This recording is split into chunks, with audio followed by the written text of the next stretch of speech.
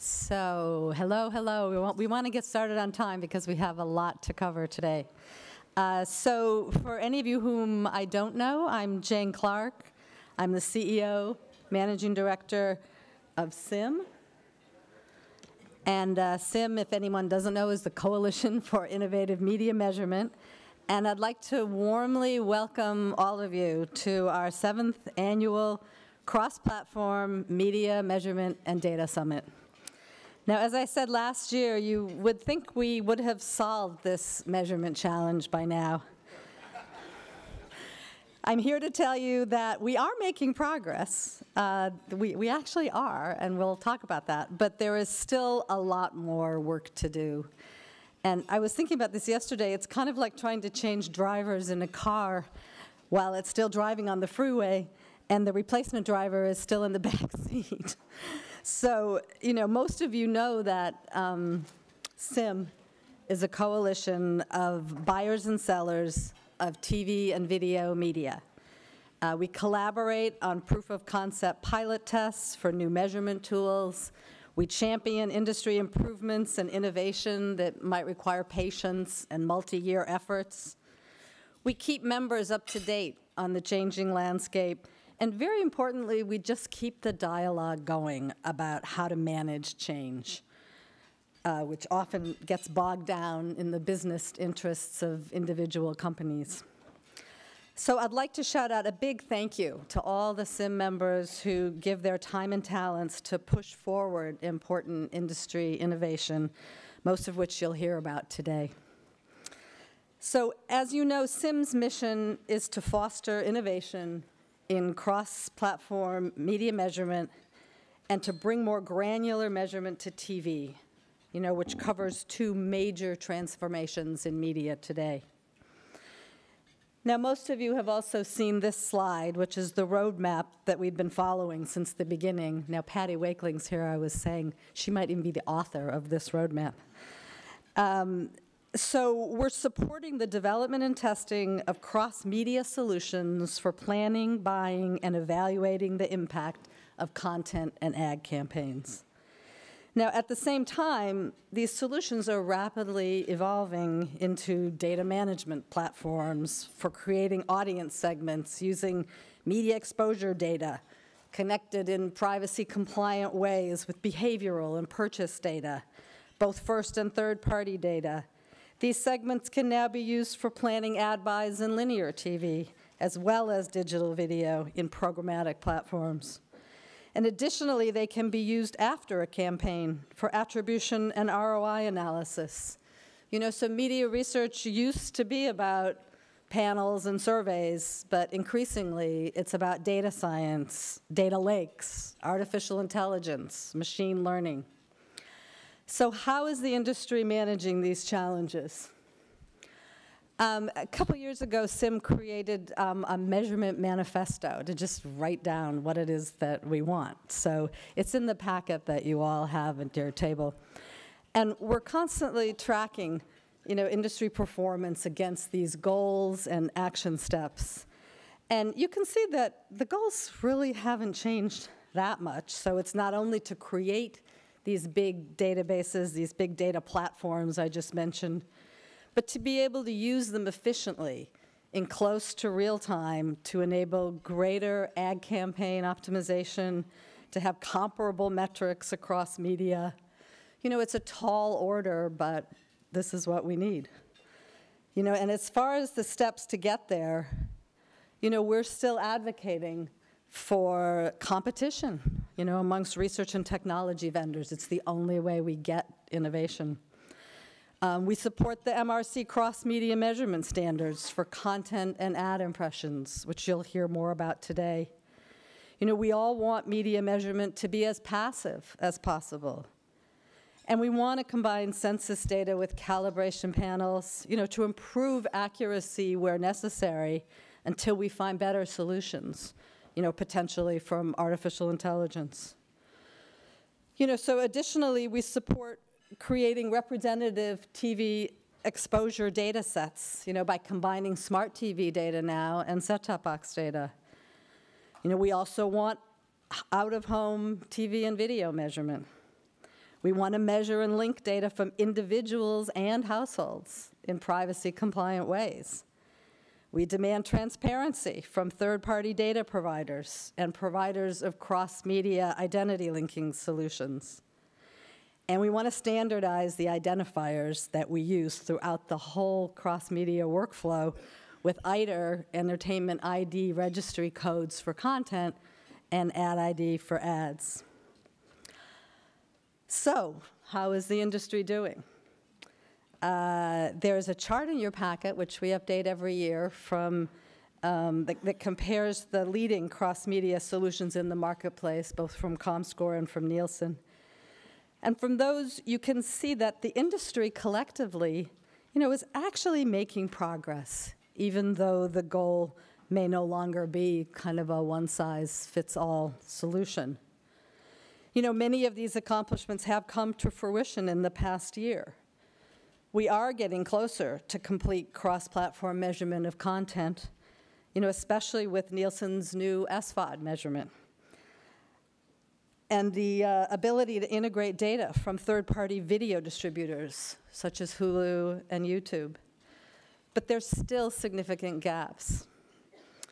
There's been more set-top box and smart TV data brought into measurement solutions. And these are being used not only to improve local TV measurement, but also for verifying ad exposure. And this has been a major improvement in the last year. This has significantly improved TV and cross-media attribution measurement. We'll hear more about that on some of the attribution panels later. Now, the MRC published its digital audience measurement standard and has launched its cross-media standard, which includes this controversial aspect of duration-weighted ad impressions, and we'll hear more about that later today. Now, the IAB has mostly completed work on an open standard SDK for viewability. And Nielsen's introduced out-of-home TV measurement by combining data from the Portable People Meter radio measurement panel with their in-home National People Meter TV panel. Now, not all these solutions are perfect, but we're taking steps in the right direction to fill in some of these gaps. Now, CIMM, the ARF, the 4As, the DMA, the IAB are all collaborating to introduce greater disclosure and transparency about characteristics of third-party data, which is critical in this new big data world, via this idea of a data label that provides transparency of the source of the data.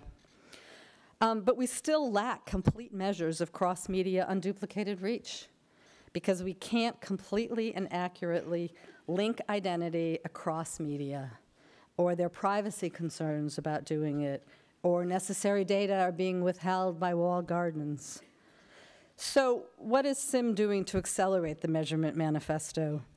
In 2017, we worked our initiatives through 5 committees. We have advanced TV, cross-media, attribution, kids and teens, and standardizing media identifiers.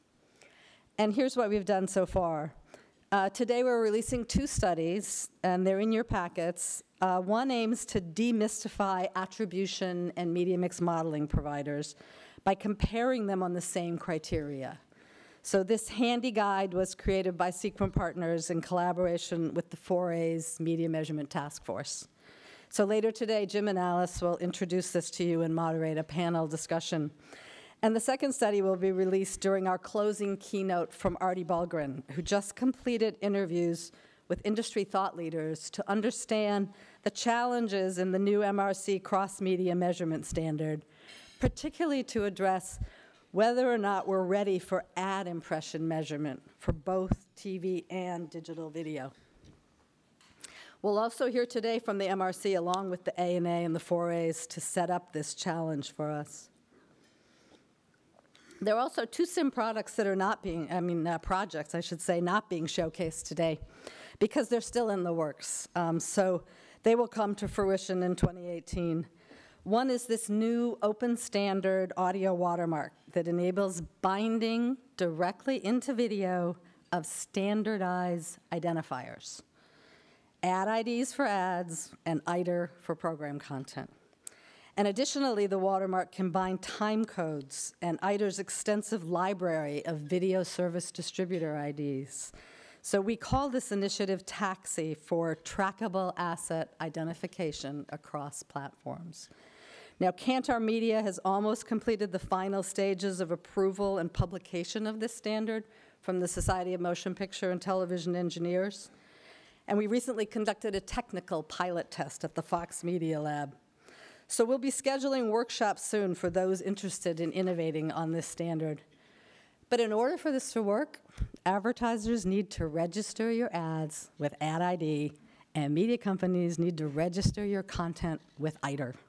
So find the people in your companies who handle media asset labeling and introduce them to Harold Geller of Ad ID, and the new executive director of ITER, Will Kreth. Are you here, Will? Not here yet, okay. And also Paul Mears, I think, is here, who's CIMM's consultant on this. So reach out to any of them. They can point you to Will's direction also, and they can answer your questions. And the proof of concept pilot test is actually up on our website also. So additionally, we're still trying to crack the code on complete cross-media measurement for kids and teens. You know, this is a really critical group to understand their behavior, and they require passive panel measurement due to this need for parental consent to share digital usage data and their tendencies towards noncompliance. So we've been testing all the passive new technologies, you know, from router meters to mobile device meters for digital measurement, facial recognition, automatic content recognition for TV measurement, and we're confident that we'll find a scalable solution soon. So far, we've been working with Reality Mind in the UK and Dan Schiffman and his team. I think Dan's here today from T-Vision Insights. There he is in the back. So we'll be moving all these initiatives to the next phase in 2018, and I'm confident that there'll be an industry-wide data label. We need research to support the new MRC cross-media measurement standard. As these new methods for TV and cross-media attribution analysis are being developed, we still need to sort out these kinks. There's a bunch of these companies emerging that can combine granular TV and digital exposure data.